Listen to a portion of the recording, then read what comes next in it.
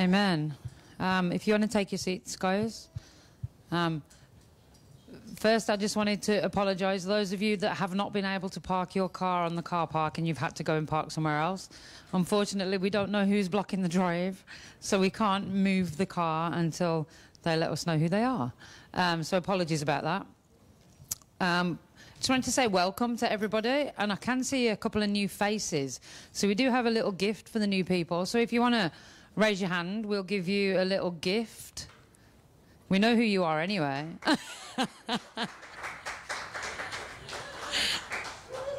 So it's really good to have you with us. It's really good to see familiar faces, but it's really good to see new faces as well. So I hope you enjoy your time with us today.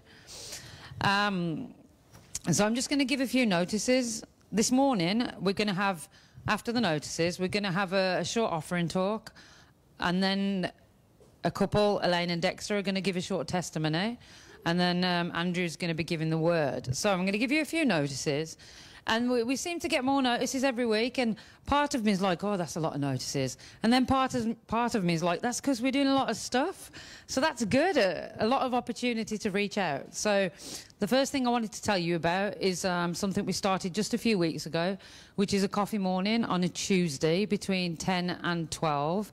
And, you know, the first couple of weeks were quite quiet, quite slow.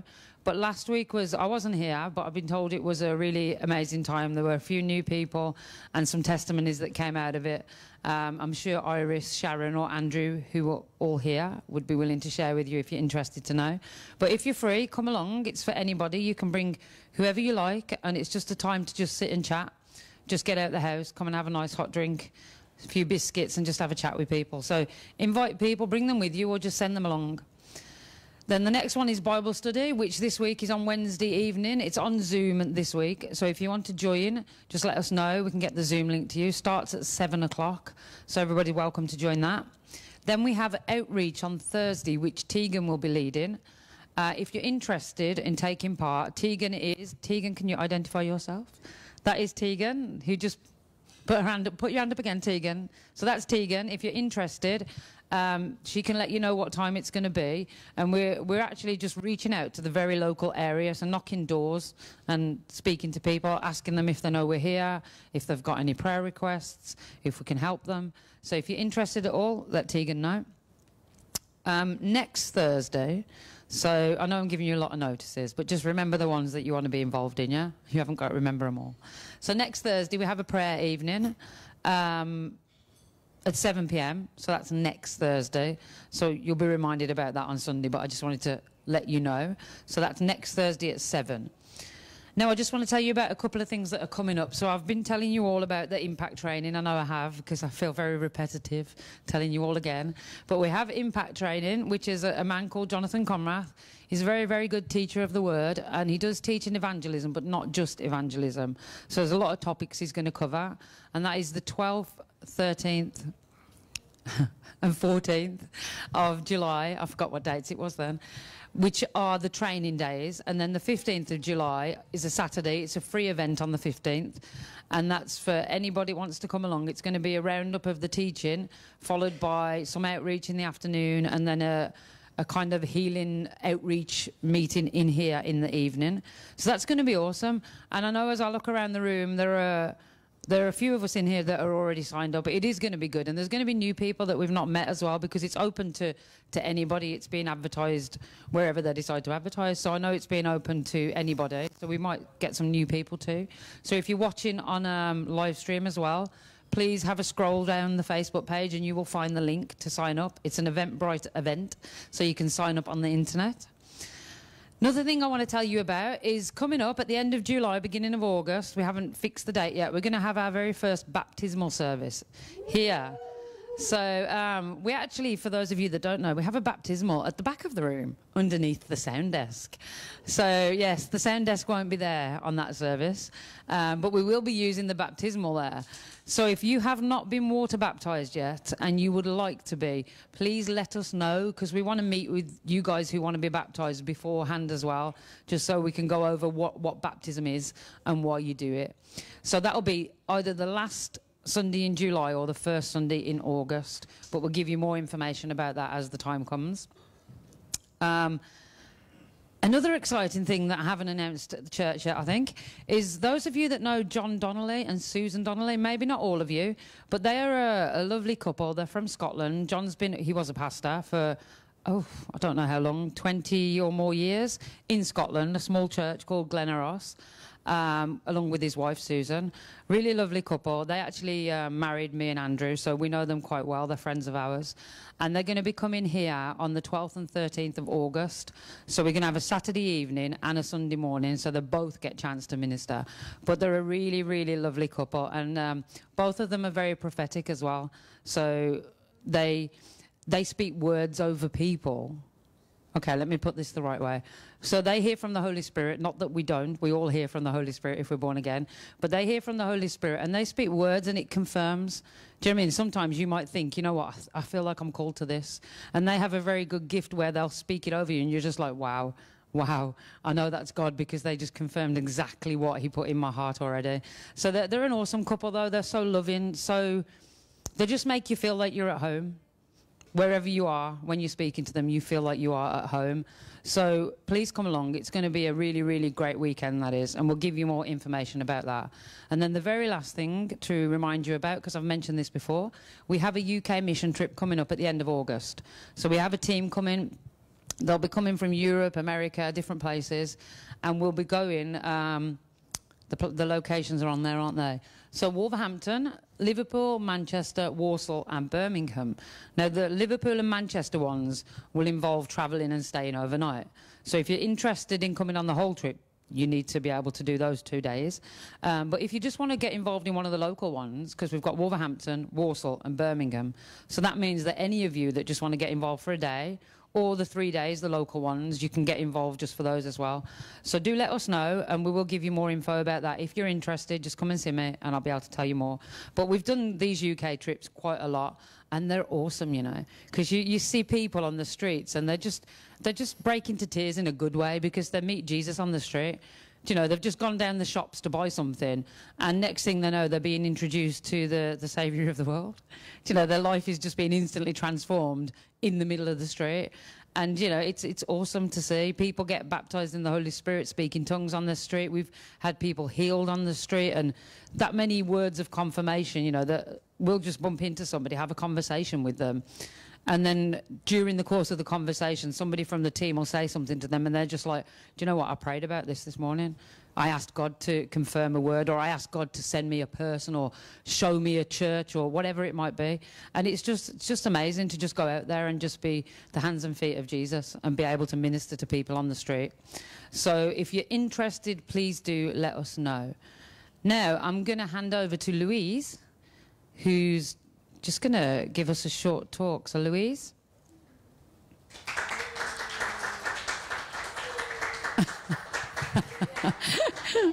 Bless. Here you go, Louise. Thank you. So I was just putting the mission dates in my diary. Okay, well, good morning, everybody. How are we today? Awesome. So, who knows who our provider is? Louder, Devon. The Lord, he says. Yes, Jehovah Jireh, the Lord, our provider. And my talk today is going to be based around 2 Corinthians 9, verses 10 to 15. And I'm just going to read it to you from the Message. So God can pour on the blessings in astonishing ways so that you're ready for anything and everything. More than just ready to do what to be done. As one psalmist puts it, he throws cautions to the winds, giving to the needy in reckless abandon. His right living, right giving ways never run out and never wear out. This most generous God who gives seed to the farmer that becomes bread for your meal is more than extravagant with you. He gives you something you can then give away, which grows into full-formed lives, robust in God, wealthy in every way, so that you can be generous in every way, producing with us great praise to God. Carrying out this social relief work involves far more than helping meet the bare needs of poor Christians. It also produces abundant and bountiful thanksgiving to God. This release offering is a prod to live in your very best, showing your gratitude to God by being openly obedient to the plain meanings of the message of Christ. You show your gratitude through your generous offerings to your needy brothers and sisters, and really towards everyone. Meanwhile, moved by the extravagance of God in your lives, they'll respond by praying for you in passionate intercession for whatever you need. Thank God for this gift, his gift. No language can praise it enough. And I just thought there was so much in it, and I only have 4 minutes left. So I just thought, blessings in astonishing ways. Who here thinks, I must be blessed that way? But God can bless us in the way that we need to be blessed at that time. And when it says astonishing, it's like, I didn't even know I needed that need. Or I would have been waiting for someone to meet that need for me, and then they provide.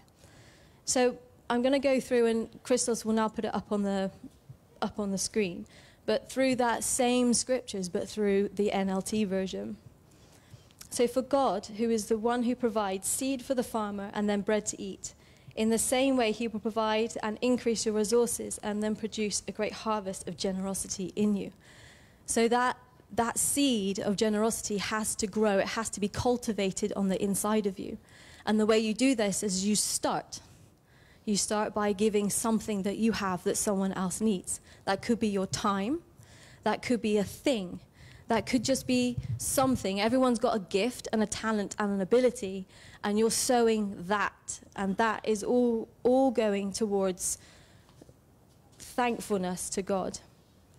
So in verse 11 it says, you will be enriched in every way so that you can always be generous.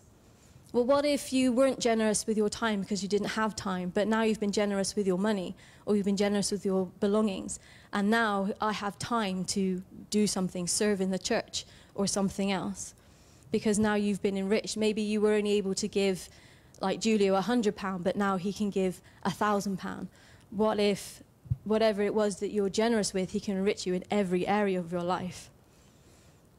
And then the rest of the verse is, and when we take your gifts to those who need them, they will thank God. And in verse 12, so 2 good things will result from this ministry of giving. The needs of the believers in Jerusalem will be met, and they will be joyful, expressing their thanks to God. And then in verse 13, as a result of your ministry, they will give glory to God, for your generosity to them, to all believers, will prove that you are obedient to the good news of Christ. And each and every one of those 3 verses says that the person you're generous to will give thanks to God, because they will see God through you. And that's the whole point. We want people to see Jesus through us in your giving. So everyone here has an ability, they have a service, they have a skill, because we're the body of Christ and we need each other. And you meeting that person's need shows God through you. And that in turn turns their faces back to God and giving thanks. And then in return, verse 14, it then comes full circle and comes back to you. And they will pray for you with deep affection because of the overflowing grace God has given to you. And God, in the verse 15, is thank God for this gift, too wonderful for words. So his gift was Jesus to us. And that is the whole point of him giving first, and then we give back. So today I just want you to be mindful. Is there a talent? Is there a gift? Is there a service? Is there something that you can provide, whether it's monetary, whatever it is, to your brother and sister, to the saints, to the body of Christ, that you can give, and then they will see God through you, and then you'll come back round full circle and they'll pray for you. So we've got outreach to the flats, so the coffee mornings. We're providing free tea and coffee for them. They're also having the word. So we want God to work through us so that they can see God in them, and then they can receive. We went up there this morning to try and find whose car it is, and we didn't find much joy, but we found lots of people that are in need of God. So even that was still a ministry thing, because hopefully we were nice and polite and smiling. Please move your car. But then also today I was able to give my time. So there's friends of mine that they're going to Romania on a mission trip today. So I drove them 4 o'clock this morning to Birmingham Airport. And I know there's other people that have provided a service in driving people to the airport today. And it's all just to give thanks to God. I've sown into their mission trip to Romania by driving them to the airport. So I thank God for us. I thank God for the seeds that are sown today, the seeds that we have still yet to cultivate in our hearts. And I just like the idea that generosity is a seed and it needs to be cultivated. Then it can grow, and then you'll be more generous, and then in return, more people give thanks to God, and then more people see God through you, and then more people pray for a need you didn't even know that you hadn't met. So I just wanted to, Julia's going to come around with the offering basket in a minute, but when he does that, while he's doing that, I'll just pray over it, and I believe the bank details will be put up on the screen for us. So, Father, I just thank you for the gifts, the talents, the abilities, the services, the body of Christ who can provide for each and every one, that you've designed it to help each other out, to boost, to lift up, to raise up, so that through that goodness, through that generosity, they see you and they come into your kingdom. And we just thank you that you are the one who builds your church. In Jesus' name, amen.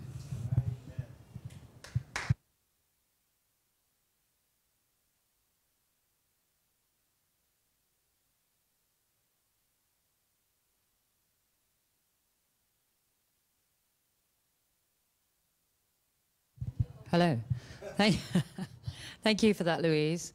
So now, previously what we used to do was we would have people from within the church just come and give testimony at the front, mainly about how they met Jesus, unless they told us, you know, they've got another testimony that they'd like to share. And we haven't done it for a while, but today we're going to have Elaine and Dexter, who are married. They're going to come forward and share testimony together. So Elaine and Dexter, if you'd like to come forward.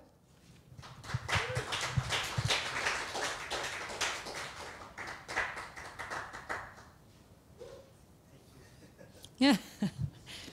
the clock's up there, mate. You can watch yourself as well. Who am I giving it to? Me. You.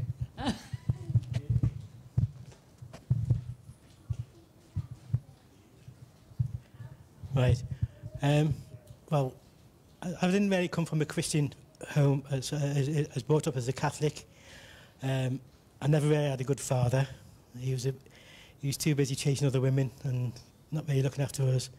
And I was a bit of a problem, really. I mean, you wouldn't think that, really. I was always in trouble. I was a problem at school. I was a problem at home with the neighbours. Yeah, there's a problem at school, and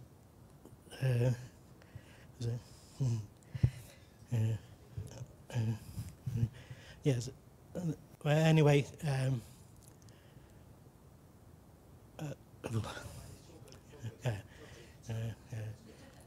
so yeah. Well, yeah, I was always got into trouble. Nearly came close to getting expelled from school, but I just got suspended, and then went into senior school, and I was only there for about half a year, because I was hardly ever going there. So I got put in like a special boarding school where I had to go. I was there till I was 16, and I left. And I tried it in the army for a bit, but that didn't last long. So, but I was just drifting, and then, well, to 84, I was always getting in trouble with the police and things. And 84, I finally ended up in prison. I got 6 months, and I went to Liverpool jail, and that sort of like shocked the family and whatnot. And I should have stayed in Liverpool jail, but for some reason I got moved to another prison. Nothing in trouble or anything like that, but I believe that God sent me to another prison because that's where I met Jesus. And it was one day I was in Preston jail it was about a month into my sentence there, and I was on the 4th floor, and we was on the landing, And there's a lad, Terry George, his name was, and he's on the third foot walking along. And there's just something about him. He looked so happy and radiant, and people were giving him a bit of a hassle, like shouting, "Devil's behind you, Terry, Terry." And he's just like shaking it off, and he's just like I can't explain it, it's just something, he just looks different. I thought, how come he looks happy in a place like this? And I wanted to get to know him. And the following day, I saw him on the exercise yard, but I've been there about a month and never saw him. And he's in the exercise yard. And he sort of like introduced, and that's where I got introduced to Jesus, and then I became a Christian in prison. Then I got released, and then I started going to a Brethren church, and everything was going quite well till about 86, when my mum passed away with cancer, and I fell away. Then I got back into my drinking, and never really got into trouble, but I got into the biking scene as a motorcyclist and doing various things. And then I moved around the country. I couldn't really settle. So fast forward to 2007, I just came out of a bad relationship, and I just really wanted to because in between then I was known as a church hopper. I was going into church for a bit and then hopping out again. I couldn't really settle, and fast forward to 2007, I just came out of a very bad relationship, and I just felt I wanted to come back to the Lord, and I joined a Christian dating agency, and because I wanted to move out. It's like always living in the past. I wanted to go to sea houses where I meet family holidays. So I wanted to. I didn't really like the West Midlands either, did I? And anyway, I joined this Christian dating agency, and anyway, up Poppy Lane, and not just like that, but that was in 2007. In 2008, we got married, and well, here I am. Okay. Right, hello everyone. I just think it's amazing because God's got a sense of humour. So Dexter says he never wanted to live in the West Midlands. So where's he living now? Anyway, my testimony is very different from that of Dexter's. I was brought up going to church, going to Sunday school. I went to Girls' Brigade, which some of you might know, some of you won't know, but it's sort of similar to Brownies, but it was more of a church base, and you did activities and quite like that, and also you had Bible time as well. But in the church I was brought up in, there was hardly any other young people, and I always used to think that it was older people that went to church, and that was quite difficult as well because there wasn't very many people in the church either. And then there came a time in that church when I was in my teenage years where there were difficulties in that church. And now I know why, because of all that we've been taught. But the fact is, at the time, things go round in your head as to why is that happening? If there's a God, why this? And all these questions. And then it turns around and, well, if there is a God and he comes back, where am I going? And all these things would go around in my head continuously, quite often at night when I tried to go to sleep. And in the end, we left that church for various reasons, and we went to a different church. And Sundays were the worst day of the week for me. I didn't want to go to church. When I went to university, obviously I left that area and I went up to Nottingham.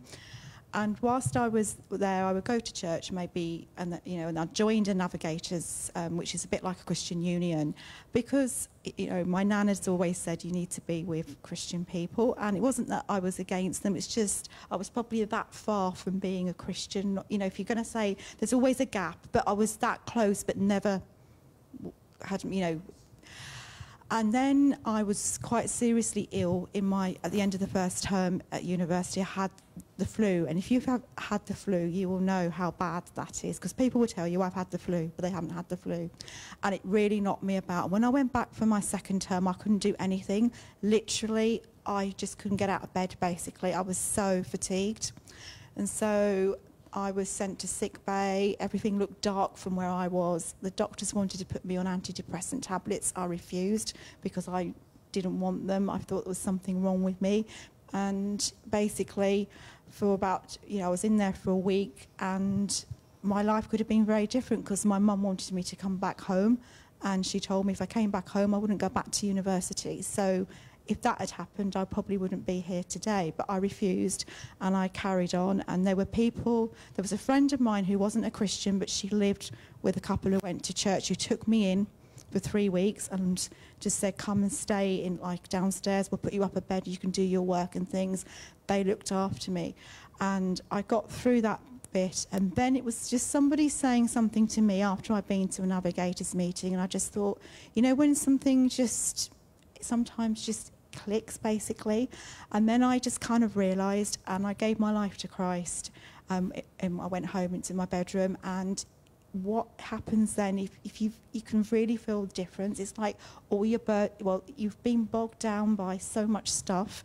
Depending on what that stuff is, it's all different for each of us because we've all got a life journey.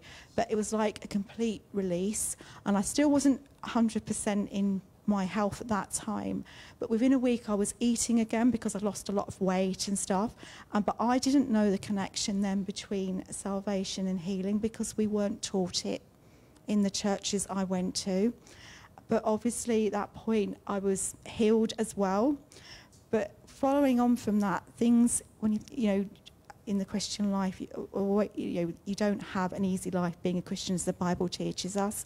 And if you don't renew your mind, you're going to be in difficulties as well. So I carried on going to church, but didn't really understand what was the true word, because we weren't in the churches I went to, we weren't taught about the baptism of the Holy Spirit or various things that we now know. And so I just carried on like that for a time. I was helping out at Girls Brigade, but I was quite ill during my life. I would be, when I say ill, every few weeks I'd have a cold or I'd have something else wrong with me, and I just didn't understand why. But I think it wasn't until we started going to, I think we went to the Rock Church in 2012. We found out about Carey's College, Bible College, and at that point I didn't even want to go to college. It was like, oh, they go to college, I go to work. But the interesting thing is God works, and knows where he wants you to be, because there came a time when Dexter said to me he wanted to move to somewhere that he'd liked on holiday when we were coming back in 2016. And this I'm just going to share with you because I think the words are so important, what you speak. And I said, coming back in the car, I said, I'm not going to move anywhere until I've been to Carey's Bible College. Came out of my mouth. And then I said, I don't know how that's going to happen because I don't want to do night school, because I did night school then. I don't feel that I'm called to leave my job, and I don't want to do the correspondence course. And I left it at that. 2 days later, I found out they were going to start a Saturday school and I couldn't wait to put my application in. And we actually both started there on the first time they were running the Saturday school. And so we did 2 years at Bible College and learnt so much and went on mission trip. And I believe God's totally changed me through that experience, because I used to be a very quiet person as well. I wouldn't do anything. I wouldn't get up at the front and say anything. But now God's called me to actually change things. And, it's not me, it's God, because he says to us in Jeremiah, he said to Jeremiah in chapter 1 that he would give him the right words to say. And I have to, rely on God to give me the right words to say, because without him I can't do anything. So now I'm actually involved in politics as well, which I could never have imagined, and things that are just coming from that. And it's all God. So that's my testimony.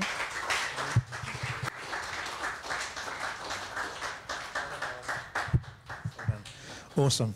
Good job, guys. Was that not good? Amen.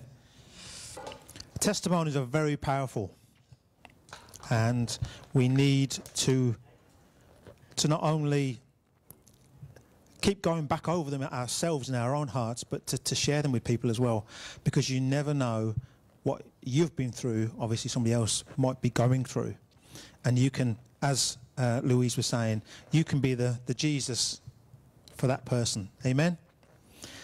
Amen? Amen. You know me, guys. I need some.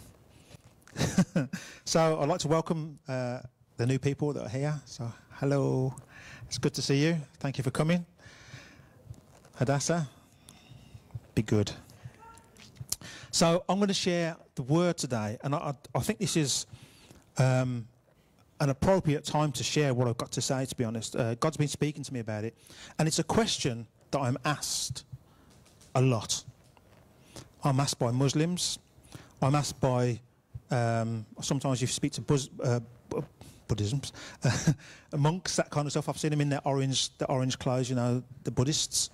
I've spoken to just not normal people on the streets, and they ask me this question. So it's a question that many Christians ask me as well. And this is what my question is. Why do I need to be born again? You Christians, they say to me, you Christians always talk about being born again.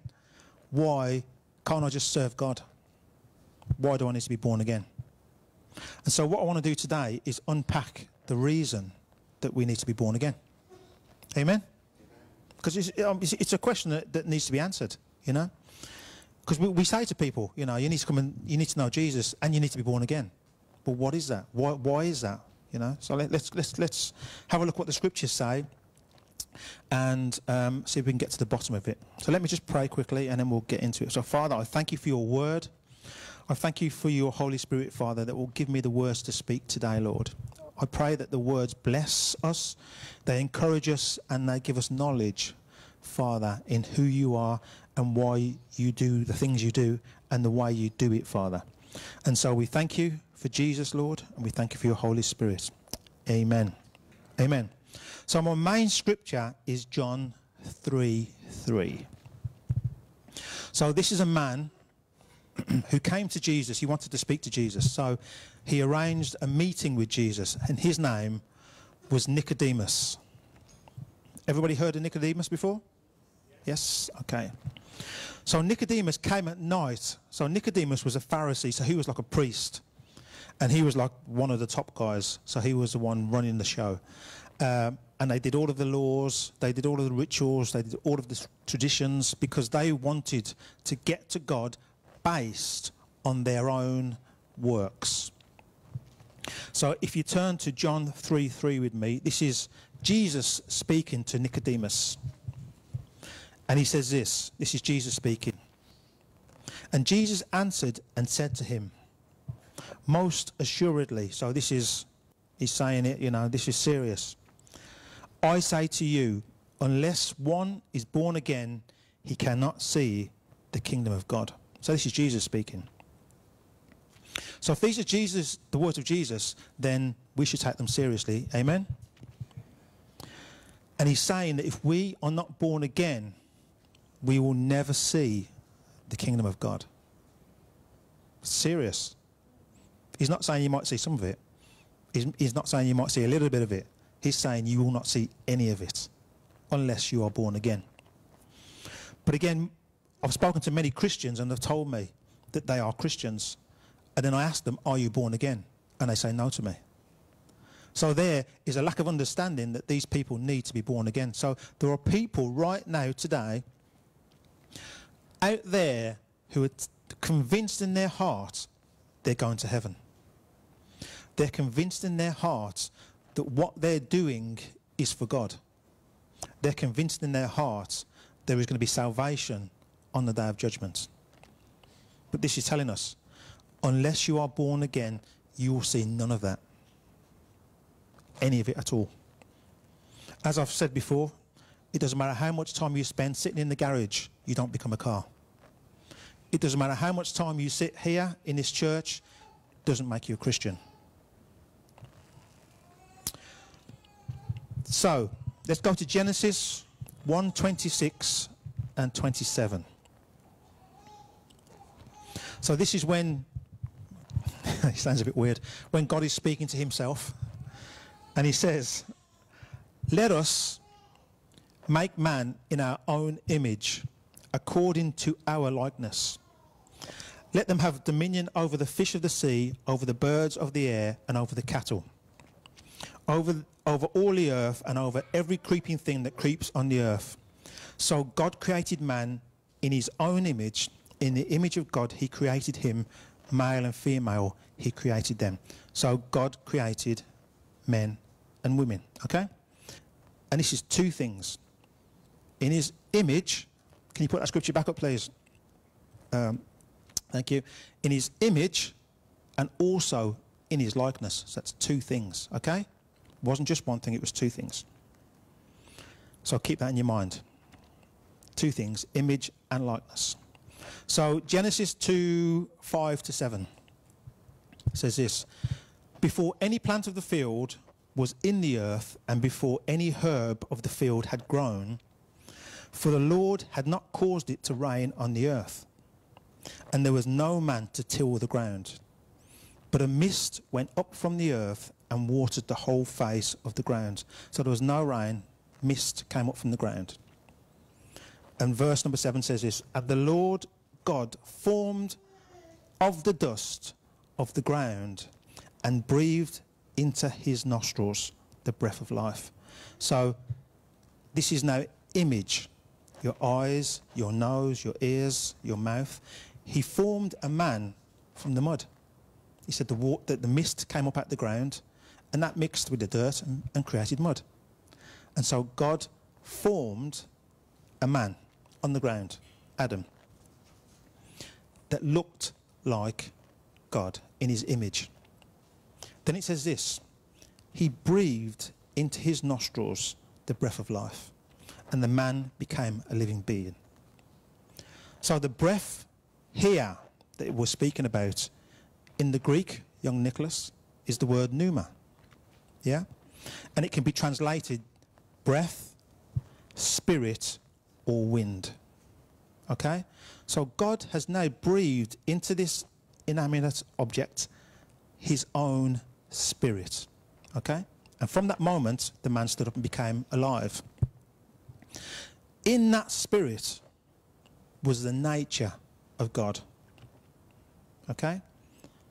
So the nature of God now gave that man the capacity to be in God's likeness. So he's in his image already. He's created him out the ground.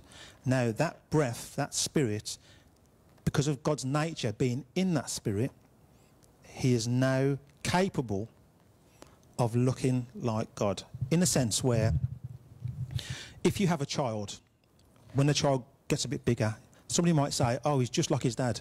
His dad does that. Or he's just like his mum, or she's just like her mum. So do you get what I'm saying? So it's your personality, how you talk sometimes, your mannerisms, that kind of stuff. That's the likeness. So image is what you look like. Likeness is how you behave. So this man now has the capability and capacity, because of the spirit in him, to act like God, to speak like God, to think like God. This is just awesome. So now we have a man who's created, and I'm going to knock on about it because this is about being born again. A man that looks like God and has the capability to act like God as well. And so we know that God created the woman, Eve, out of the man's rib. So now there's two, man and woman. They both have the same spirit, they both have the same nature, and they both have the same features. They look like God and they can act like God. So Genesis 2:9, God put them in a garden. We know the Garden of Eden. And it says this: and out of the ground the Lord made every tree grow that is pleasant to the sight and good for food. The tree of life was also in the midst of the garden, and the tree of the knowledge of good and evil. So it wasn't the tree of good and bad. People say that. It was the tree of good and bad. No, it wasn't. It was the tree of the knowledge of good and evil. Yeah? So, that being the case, my question is this: what moral standard did Adam and Eve live by? If there was no understanding of good and bad, good and evil, they had no knowledge of it. So where did their moral standard come from? Where did their knowledge of what was right and what was wrong come from? Just think about it for a second. These are things I think about. So these two people are walking around and they've got no understanding of what's good and what's bad. But they have the Spirit of God in them. So how about this? So they're watching their father. They're watching what he does. They're listening to what he says. And they're copying him. Because they have no other compass point or reference to go by. So what they start to do is they start to copy their father, just like our children copy us. Yeah? So they were watching, they were learning, and they were starting to look like God. And we know in Genesis 3 they were tempted. So Satan came to them, Lucifer, Satan, and he tempted them and says to them, there's something that you're lacking. There's something that you're missing. God is holding something back from you. And he went on to tempt them with the tree of the knowledge of good and evil. And they ate from that tree. The moment it says they ate from that tree, it says their eyes were opened and they knew that they were naked. So now something had happened to them. So this is what I believe happened to them. I believe that spirit that God had breathed into them, that was the connection point, had now been removed, had now died. Let's put it that way. Yeah? And in the place of the spirit of life that was breathed into them, there was now the spirit of unrighteousness, the spirit of self. Because the knowledge of good and evil only gives us a knowledge of self. Because now we've got 7 billion people in the world that all have a spirit of self. So they're deciding for themselves what's good and what's bad. That's what the tree of the knowledge of good and evil has done. It's given people an understanding that they can choose for themselves what's good and bad. But in the Bible, there's nowhere where it calls us adults. Think about that for a second. We're always God's children. In all of the songs, in all of the books, in all of the Bible, we're called the children of God. Why is that? Because we've got no clue.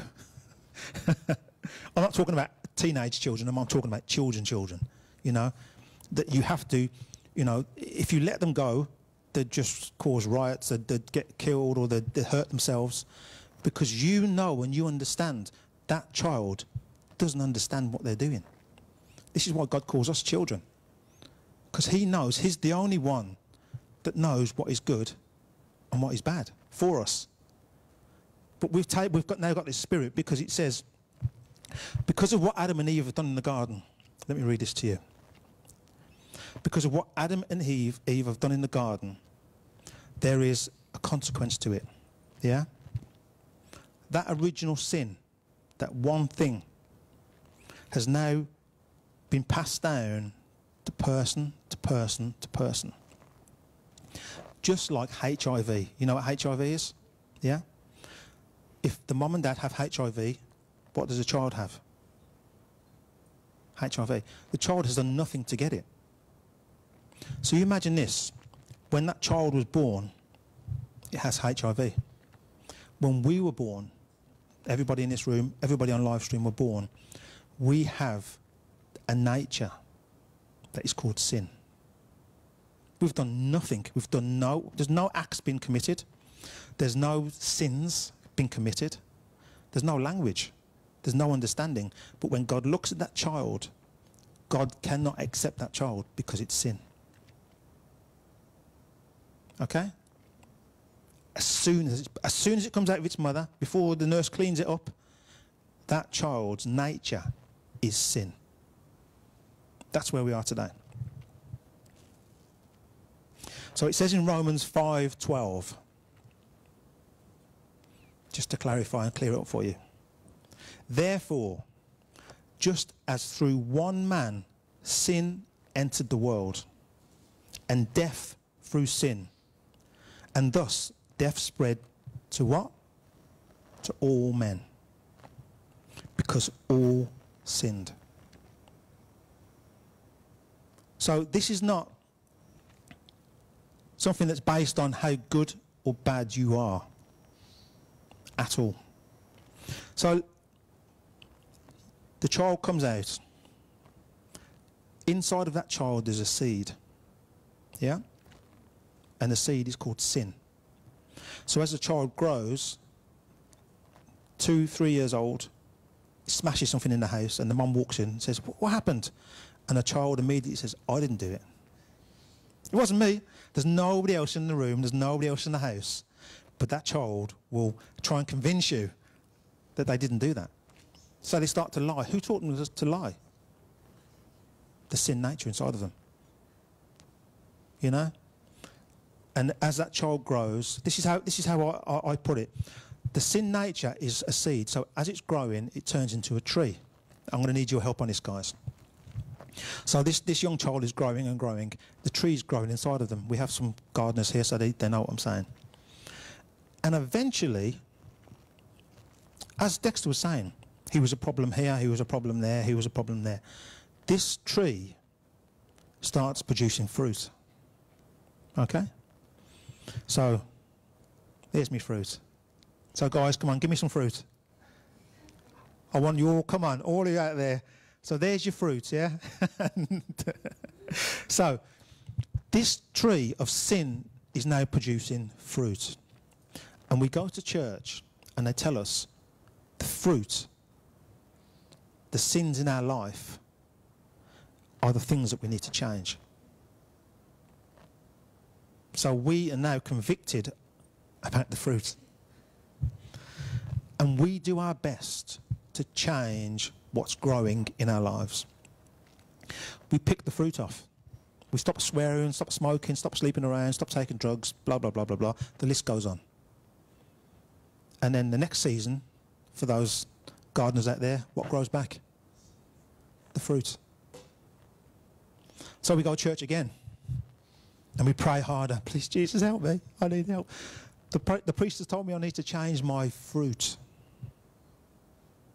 And every single time you walk away from the church, you're convicted because you cannot stop the fruit from growing until you uproot the tree.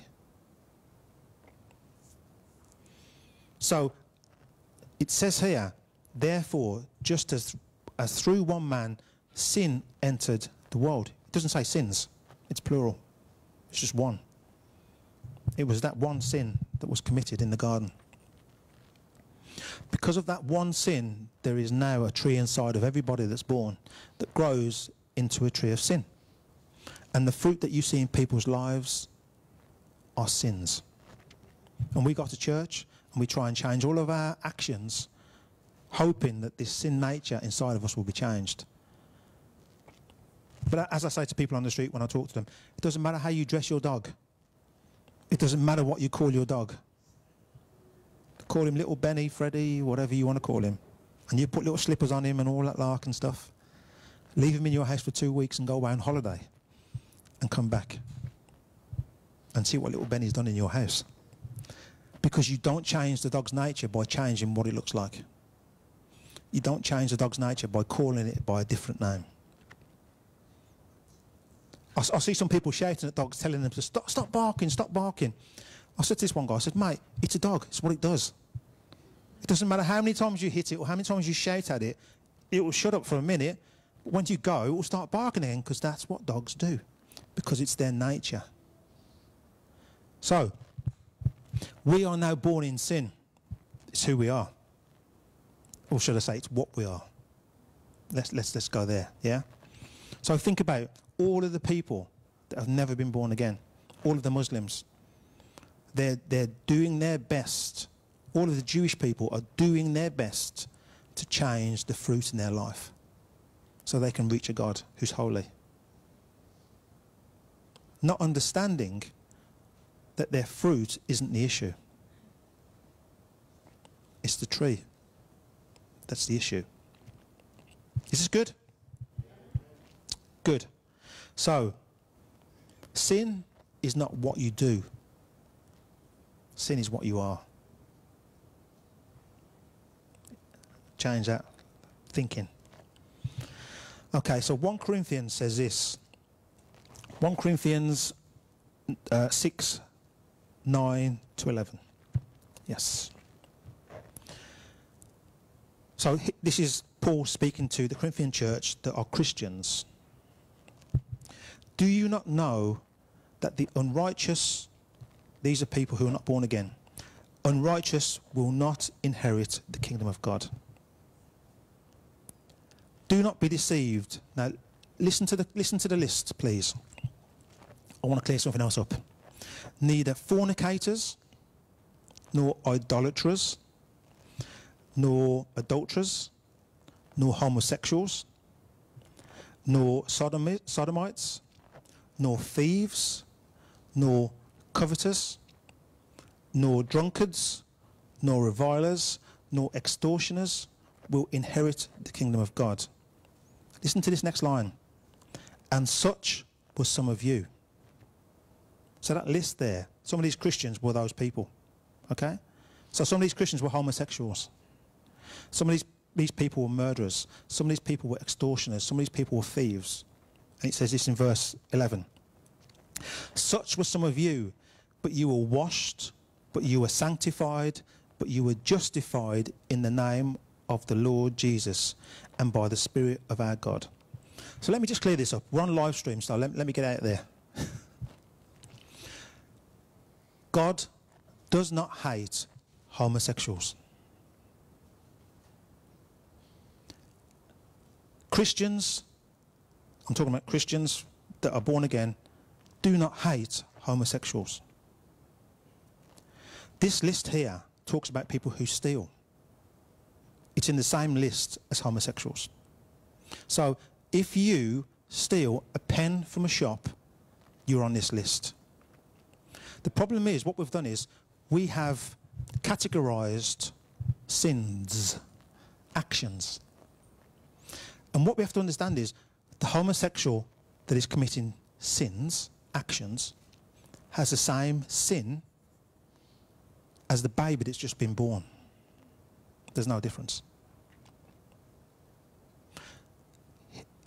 The homosexual that's committing those sins, that is the fruit of their sin. But the person who's a murderer, that's the fruit of their sin. The person who's a liar, that's the fruit of their sin. We need, as Christians, to stop categorizing sins, actions, because that's not the issue. The issue that somebody's a homosexual or a thief is not the issue. The issue is they don't know Jesus. That's the issue. Somebody needs to get on TV and start to explain this to people, that what you do is not the problem. It's what you are is the problem. It's because you don't know Jesus. I don't care if you're homosexual, if you're this or you're that, and you come in here, you want to know Jesus, let's do it, man. Transvestites, all these young people wearing wrong clothes, dressing up as women, all that stuff, whatever you want to call it, that is just the fruit of their tree. That's all that is. They're confused, they don't know who they are, and so this sin nature is producing fruit in their life, and that's what it is. And we see the fruit and we say, oh, these people are so confused because of the fruit. Forget about the fruit. The fruit isn't the issue. The tree is the issue, not the fruit. Okay? Amen. So, sin is not what you do. Sin is what you are. We know that now, yeah? So we're talking about why do you need to be born again? So God gave the law. Why did God give the law? He said he gave the law to Moses. All of these people have got this understanding of good and evil, and they are their own keeper, their own judge. Everybody's doing whatever they want to do because I'm not as bad as Ruta. Oh man, have you seen the stuff that she does? That's bad. That's really bad. Mate, huh? And Nicholas, man alive, he's never going to get into heaven, the stuff he does. But this is our thinking. And this is what they're thinking, you know. They were looking and comparing themselves against each other. And that's what we do. I'm not homosexual, so I'm not that bad. I've got to go to heaven because I give money to charity. And so we've got all of these people doing all of this stuff, trying to justify themselves, telling God even, not even us, telling God, I'm a good person. I don't do bad things. They're the ones that are bad out there. So God gave the 10 Commandments so we would stop doing that. So what God said was this: forget about all this stuff. If you can do these 10 things, I will accept you. Okay? Now, I'm going to read these 10 Commandments out to us because I'm sure many of us don't know them. Because when I looked at them, I was like, oh, okay.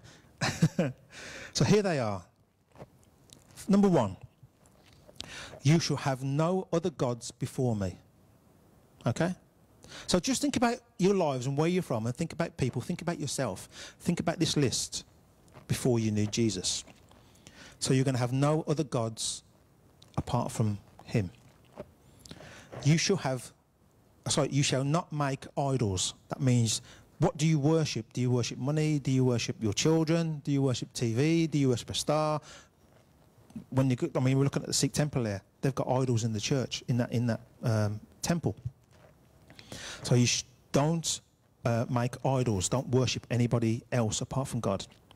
That's number 2. Number 3 is, you shall not take the name of the Lord your God in vain. And let me tell you, before we were Christians, guys, whew, his name was always on my lips. Number 4, remember the Sabbath day to keep it holy. So, I mean, come on, guys, man. Who do you know keeps the Sabbath day? Anybody? I don't know anybody. Was your hand moving then, Julia? Oh, I'm glad it wasn't, because you were going to get in trouble right then, mate. Okay. That's number 4. Number 5, honour your father and your mother. And all of the children said,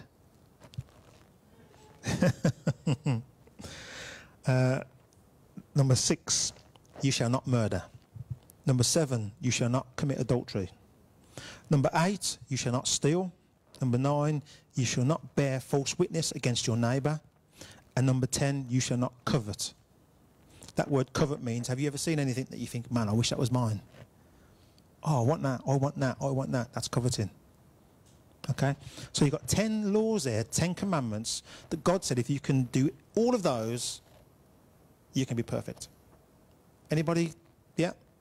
Anybody done them yet? I've spoken to many Muslims on the streets, and I've said the list to them. I said, a guy who was 80 years old, I said, have you ever, one day of your life, been able to keep all of those commandments? And he said no to me. I said to him, so what's the point then? He said, I've got to keep trying. And this is where we find ourselves. We go to church. That's the list we're trying to keep. Yeah? The Catholics, that's the list they're trying to keep. The Baptists, that's the list they're trying to keep. The Pentecostals, that's the list they're trying to keep. Us in this church, that's the list we're trying to keep. You can't do it. You cannot do it. So he gave the law, thank you for that, he gave the law to show you and to show me that we could never do it. The law was never made for us to be perfect. It was never given for us to be perfect. It was given to show us how bad we really are.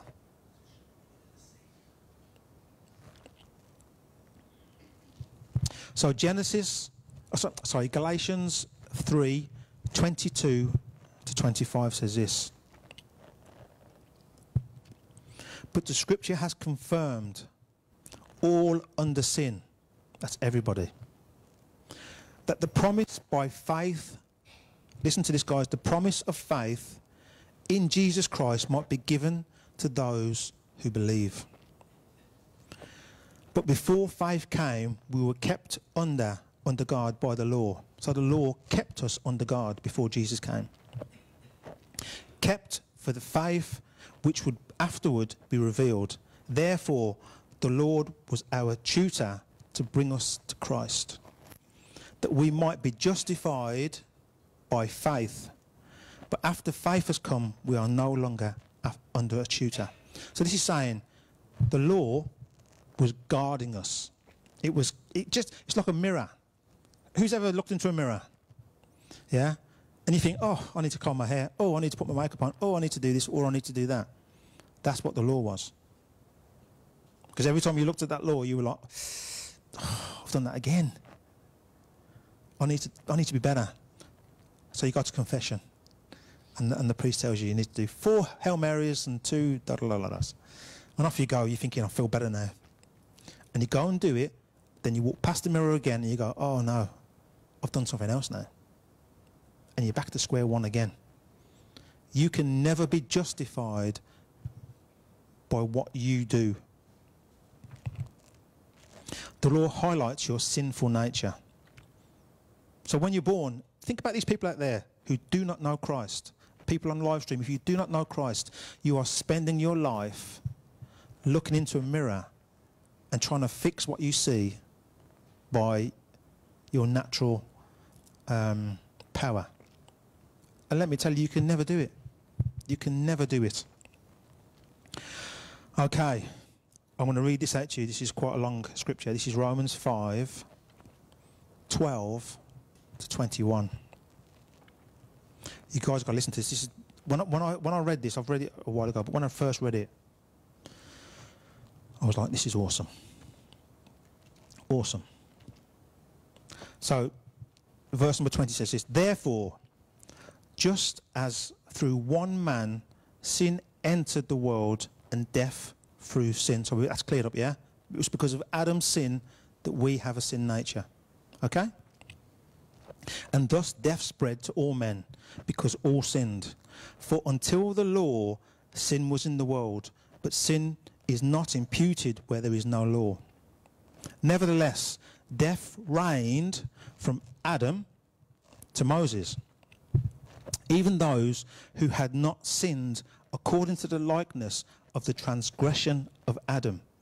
So even those people who didn't commit any sin like Adam committed were still being judged because they were sinners. That's us. We didn't do what Adam did we? But we're being judged based on what he did. Who is a type of him who was to come. But the free gift is not like the offence. For if by one man's offence many died, Adam, much more the grace of God and the gift by grace of one man, Jesus Christ, abounded to many. And the gift is not like that which came through the one who sinned. For the judgment which came from one offence resulted in condemnation. But the free gift which comes from many offences resulting in justification of what Jesus did. For if by one man's offence death reigned through the one, Adam, I'm pointing to Adam, much more those who receive abundance of grace and the gift of righteousness will reign in life through the one, Jesus Christ. Therefore, as through one man's offence judgment came to all men, resulting in condemnation. Sorry, I read that, haven't I?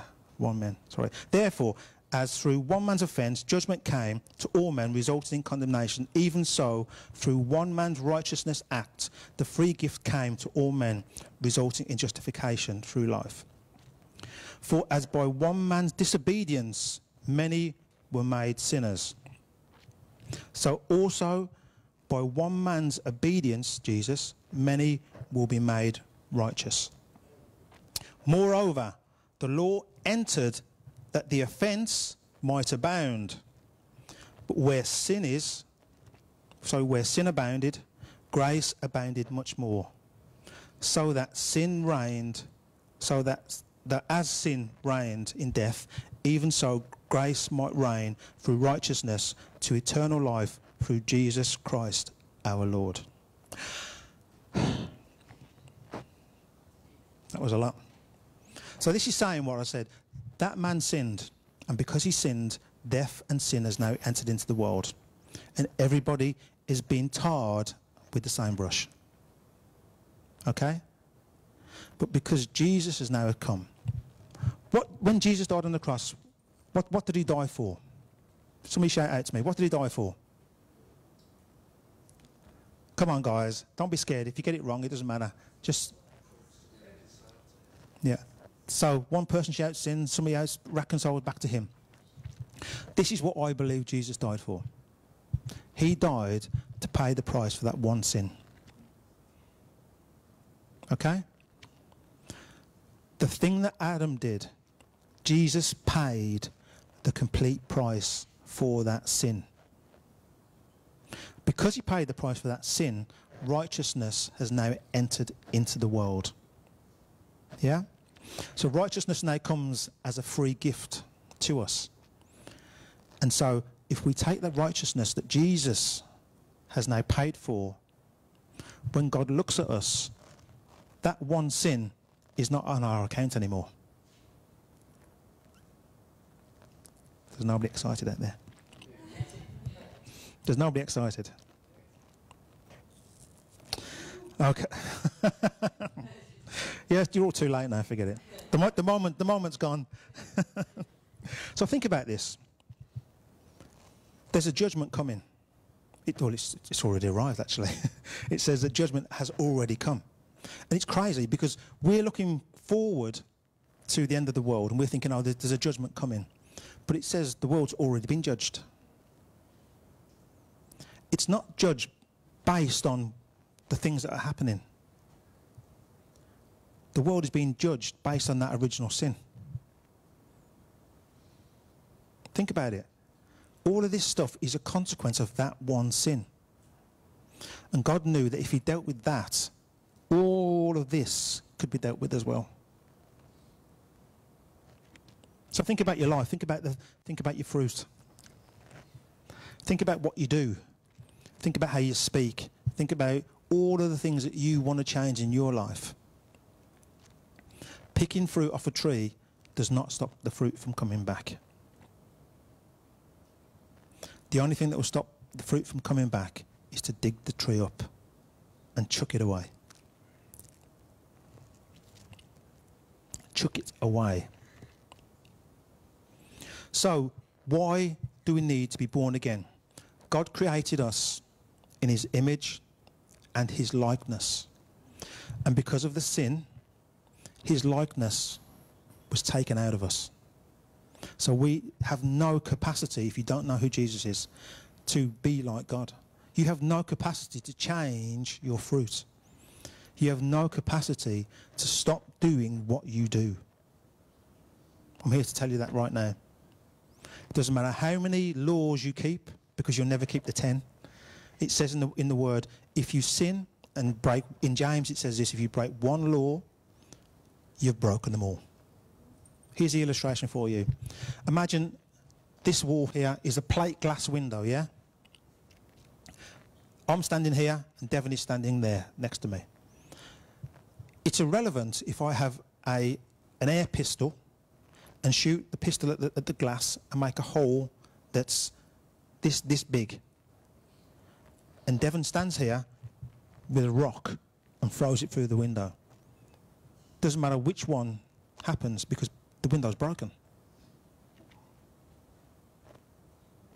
So it doesn't matter how many times you try and keep the commandments. As soon as you sin, the smallest sin, action, you've now committed all of the sins. You've now broken the law. So it doesn't matter how small your action is or how big your action is. This is what I'm saying about homosexuals and murderers and stuff. We judge size. God's just saying, the window's broken. It's irrelevant how big the stone was. The window's broken. And somebody's got to pay for the new glass. So who's paying for the glass? It's Jesus. You can clap as well, guys. If you feel like cheering and clapping, that's good. So, it says this. In Romans 10, 8 to 11. Romans 10, 8 to 11. We all know this. We all say it on the streets when we go to do evangelism. It says, but what does it say? The word is near you, in your mouth and in your heart. That is the word of faith which we preach.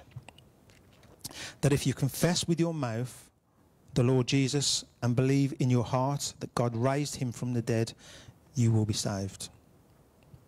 For with the heart one believes unto righteousness, and with the mouth confession is made unto salvation. For the scripture says, whoever believes on him will not be put to shame. So this is what I believe happens. When you hear the gospel, when somebody stands in front of you and they give you the gospel, the true gospel, not about the law not about your sins, not about all of this stuff, but that they tell you there's a God that died and paid for original sin. And if you accept the free gift of salvation today, right now, he will forgive you of all of your sins, all of your actions. And you will then be renewed in the Spirit. He will pour into you the Spirit that was in Adam at the beginning. And you can start to look like God in your spirit. Your words will change from the inside out. Your actions will change from the inside out. Your thinking will change from the inside out. If there's sickness in your body, you'll be healed from the inside out. If you need finances, it comes from the inside out. You might think finances, but everything that you need, all of the opportunities, all of the ideas, all of the thoughts, all of the direction comes from the inside out, the mind of Christ that's in your spirit. And you start to walk the life as a Christian, confessing Jesus, believing on Jesus, your life will start changing. And then, at the end, there'll be no judgment for you either. God wants us to convey the gospel in a way that tells people that your sins are not the issue. I don't care that you're homosexual. I don't care you're transvestite. I don't care about all of those things because they're just actions. But what I need to know is, do you want to know Jesus, the God that can change you? The God that can change you from the inside out. The God that will give you his Spirit, his grace, his power to walk out his identity so you can then find your identity in him. Do you want that? That's what I want to know. Because if that's what you want, then that's what I've got for you. But if you want to tell me, I can change myself, I can do it myself, then I'll see you next summer when the fruit comes back. Because it's always going to come back. This is a good message, guys. So why do you need to be born again? You need to be born again because you were born of the flesh. Yeah? But when Adam was born, what was he born of? He was born of the Spirit. And so God wants us to be just like Adam, in the garden, having an understanding, because we are in that place right now, we're going to have an understanding of what's good and what's evil. But saying, you know what, I'm not going to use my mind to try and understand this. I'm going to look at what the Father says. I'm not going to judge that person based on the world's picture of what's good and bad. I'm going to look at what the Father says of what I should be judging. He says we should be judging each other in this church. Everybody out there has nothing to do with us. We don't judge the unbelievers. Why do we think that the unbelievers are going to do something that doesn't surprise us? Why do we think that? Why do we say about our relatives, our neighbours, I can't believe they did that. I can't believe they spoke like that about me. Well, why not? They're not saved. Well, how would they speak? There's a tree inside of them called sin. How would they speak about you? I can't believe I've been rejected by my parents. Well, are they born again now? Well, why would you think it would be anything different? This is why we're called God's family.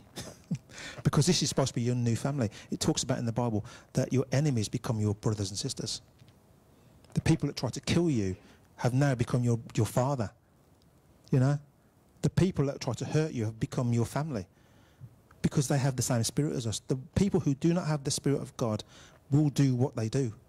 From the moment they're born to the moment they die. That's why they need to be born again.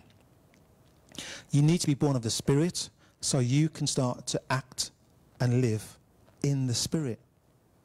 If you act and live in the flesh, it says in the Word, you will... What will you do? Somebody tell me. If you live in the flesh, what happens to you? You die. You have depression. You have condemnation. You have guilt. You have fear. You have anger. You have all of these things because you're in the flesh. But if you're in the Spirit, it says in Galatians 5:20, 22 to 25. So this is God's Spirit that he puts inside of a born-again person. But the fruit of the Spirit is love, joy, peace, long-suffering, kindness, goodness, faithfulness, gentleness, and self-control. That list is not found out there. Joy. Most people who don't know Jesus don't have joy. Peace. Most people who know Jesus don't have peace. Love. I'll love you based on what you can do for me. It's all conditional. Long-suffering. You get on my nerves all of the time. But this is the world, isn't it? Kindness. Of course not. What's mine is mine, and I want what's yours as well. They don't want to give to anybody. They want to take from you. Goodness. Again, it's all conditional. I'll be good to you as long as you, whatever it is. Faithfulness. I'll meet you at so-and-so time and I'll be there and no, let's shake on it. And I'll let you down. This is the world. Gentleness. Well, as men, we know that it's not gentle out there. You know? Because if you're gentle as a man, then there's something wrong with you. You can't be gentle. And most women out there, if you are gentle, they wonder what's wrong with you. They try and take advantage of you. It's true, isn't it? Self-control. Well, look at the trans and the homosexuals and blah, blah, blah. There's no self-control there at all. It's do what you want, where you want, whatever you want, and you can be who you want. It's true, isn't it? The point I'm trying to make is this nature that's in born-again believers, that's what we're supposed to look like. And because you're not born again, whatever is in that list right there is what you're going to look opposite to. This is why you need to be born again. I say to people often, in the right context, to be honest, I've spoken to them, I say, to be honest, mate, I don't care if you get born again or not. This is not going to benefit me at all.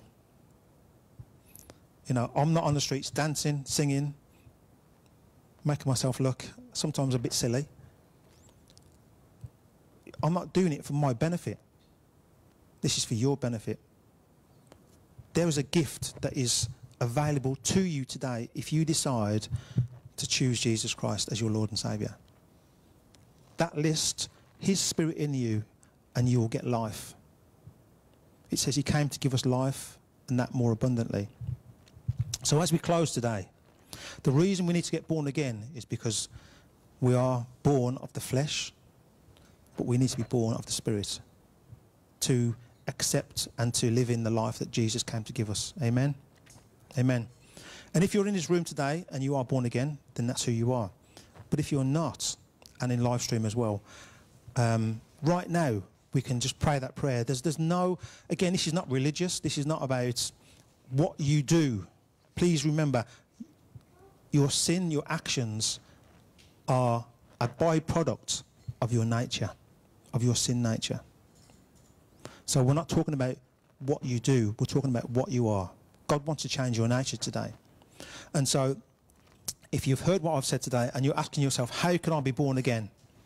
It says in the Bible that if you believe in your heart that Jesus Christ is Lord and that God raised him from the dead, and you confess that with your mouth, you will be born again.